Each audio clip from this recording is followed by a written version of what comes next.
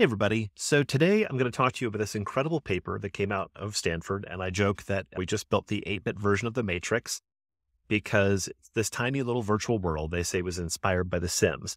But what researchers have done is they've put 25 virtual agents and they call them generative agents, meaning that they can come up with realistic behavior. And there's a basis of this architecturally where ChatGPT ends up powering a lot of questions that are needed to sort of power this artificial intelligence. It's like, what thing seems most important? Or what are some ideas you have about doing this thing? And they can think about these things using GPT as a brain of sorts. And then the researchers have grafted on memory into these so that there's a short-term and long-term memory these agents have. And the short-term memory degrades or dissolves, distills into general impressions over time. But then the general memory of things that are big may persist much longer. And what's interesting then is these little simulated agents, these 25 generative AIs or generative agents, then go about their business, basically. And if we scroll down here, we can look at a tiny bit at this graphic that basically shows the model. They spent thousands of dollars, they say, on GPT calls, even though GPT 3.5 Turbo was the model used. That's really unbelievable. Certainly in my experience, it's been incredibly inexpensive. I remember right after the API was released, I spent a bunch of time working on a text-to-speech to text interface for GPT 3.5. And after days and feeding it what seemed like so many thousands of tokens, I went to OpenAI and checked my accumulated billing. It was 5 cents.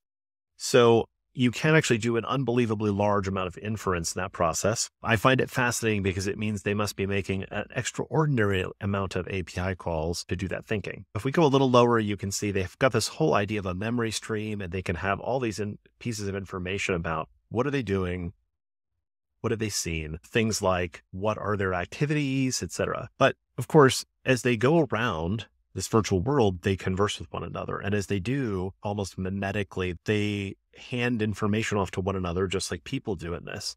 And so they don't have an internet that they use, I don't think, but they do have conversations. And the researchers demonstrated this sort of propagation of information and how it would change the intent of the agents by having two key facts that were introduced to two characters' subconsciousnesses, if you will, almost as godlike dictation. And one character was going to have a Valentine's Day party. And so she actually then has to go and plan it and execute on it and tell people about it and go shopping for it and all those things, which she does, aided by that GPT powered thinking.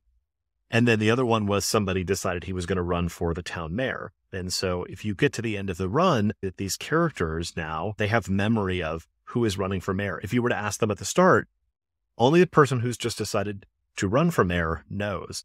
But if you ask 2 days later, the vast majority of the town actually understands that there's a party. It's going to be at Isabella's house. They understand this other character is going to be running for mayor. The implications this has for simulated worlds seems really profound to me. The reality is people have to actually script all those behaviors. They have to script all that dialogue. And I think what we can expect is more optimization, more complication. But I really also think that there is going to be probably a lot of effort over the next 5 to 10 years to incorporate this into games so that no experience is ever the same twice, where all of the characters respond and adapt and actually write some of their own dialogue or a lot of their own dialogue. Maybe they have much more immersive and extensive dialogue trees. And there might be some pre-canned things that are oriented around game events that have to occur. Although it also occurs to me that we could be on our way to the sandbox game where nothing really happens. So there's no plot and there's no conclusion. You're just interacting with a virtual world and a whole bunch of, as they call them here, generative agents that are living their own lives. To conclude, I'm going to show you the web interface. And this actually runs a sort of recorded version of the game that you can replay. And you can see time is ticking along. I think this is early on the first day, and most of the characters are asleep, right? So I can click one and it'll come down here and say, okay, Carlos Gomez, he is sleeping. He is in the villa, which I think is the city, in his apartment, in his main room, in his bed. But if we see somebody who's up and about, JM here is a bit of an early riser. We can see that Jane Moreno is waking up and completing her morning routine. She is currently getting dressed. She's in the closet. Presumably she's selecting clothes. This guy's an even earlier riser and he's drinking coffee, it looks like, based on the icon. John Lynn waking up, completing his morning routine, eating breakfast.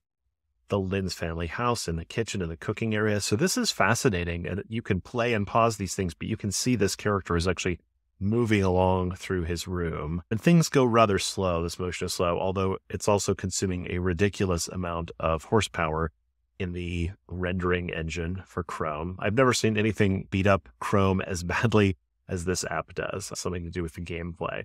Really amazing, though. I can click on these state details for John Lynn, and you can see it brings this up. And we've got all kinds of interesting things here. Daily requirements. He's got stuff that he does. He has all these like short-term memories that he knows. And then I think that these are largely weighted in some way, in a way where they can sift down. Okay, so this is an activity log. And then he's got this memory log. Mei Lin is conversing about Mei Lin and John are discussing a variety of topics, including keeping up to date on pharmacy knowledge, promoting local artists and businesses, ways to support their troubled and elderly neighbors, improving communication in their relationship, and their friend Eddie's music composition project. So we have a couple and they're logging in their sort of virtual memory here information about the conversations that they had in their relationship. Super cool. There's an enormous amount of memory here. And this is obviously too much to feed back into Chat GPT all in one enormous thing. You also can come down into this and there's all these details here that they're digested versions of the things that they learn. It's pretty interesting too. The paper talks a little bit about this sort of memory digestion, and I haven't read the full details of it, but the idea is that over time, many memories will fade into things that are axiomatic, right? There might be specific evidence like, oh, that person is rude.